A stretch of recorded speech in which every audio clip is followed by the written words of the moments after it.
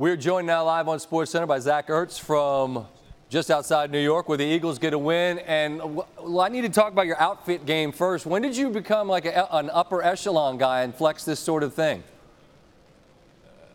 When my wife told me I needed to be better in that regard. You know, she kind of picks the outfits out, and she holds me to a high standard, so I got to do that. Well, wait, listen, you're a smart man, and I had a feeling that she might have had something to do with it, but tell her we approve. It looks, and by the way, it's functional as well with the rain falling behind you. Before you came on with me, you said we needed it, and I told you I agreed in a weird way. Why did you feel like you guys needed to play the way you did tonight? Yeah, I think the first 5 weeks of the year, you know, we were stringing things along. You know, there would be periods of plays where we were doing really good things out there, and then there would be times where we were just struggling. And for us to come out here in New York against a division opponent, we just needed this win. And I thought this is the exact template for us to be successful in this league. There was a lot of turnovers. The special teams play great, and then on offense, we did what we do. We scored in the red zone, and I thought we were always playing on the attack the entire game. I totally agree. This is the first time all year that you guys have passed over 24 points. But you and Carson, you looked like you looked last year. I thought down on the goal line when we showed the highlight a little bit earlier, you switched the formation beforehand. Do you feel like you got them in a coverage where they just were confused with the look you gave them? I mean, they were in zone coverage, and I thought the play call was fantastic. I mean, that's a play that we've had in for 2 years now, and we finally got it called in the game. So it was a play that we've repped a million times.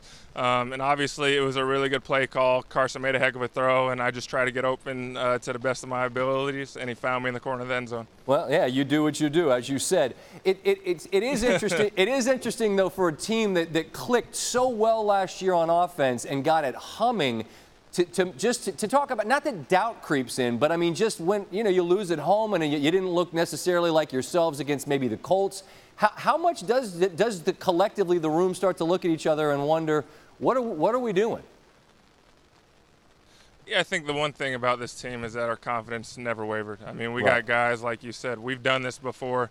We're a team that's been through it all. You know, we've been through the lows, we've been through the highs.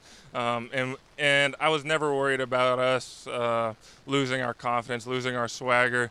And I think tonight just furthered that point. I mean, we came out here in the division and put out a performance that I think everyone is proud of. Last quick thought as it relates to Carson Wentz. I felt like he's the MVP of the league last year before he got hurt in that game against Los Angeles. And everybody wondered all throughout camp, when's he going to get back? When's he going to get back? How have you seen him progress from, say, August to now in terms of how much more comfortable and how much more himself he's becoming?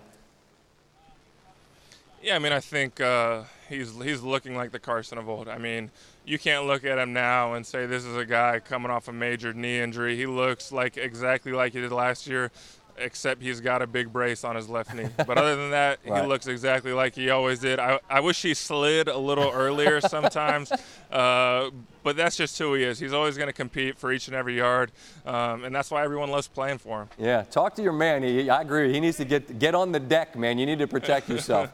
Hey, Zach, we appreciate it. You know the high level of excellence we expect from Stanford tight ends on this show, my guy Stanford Steve. So thank you for exceeding that, and stay healthy and good luck this year, all right?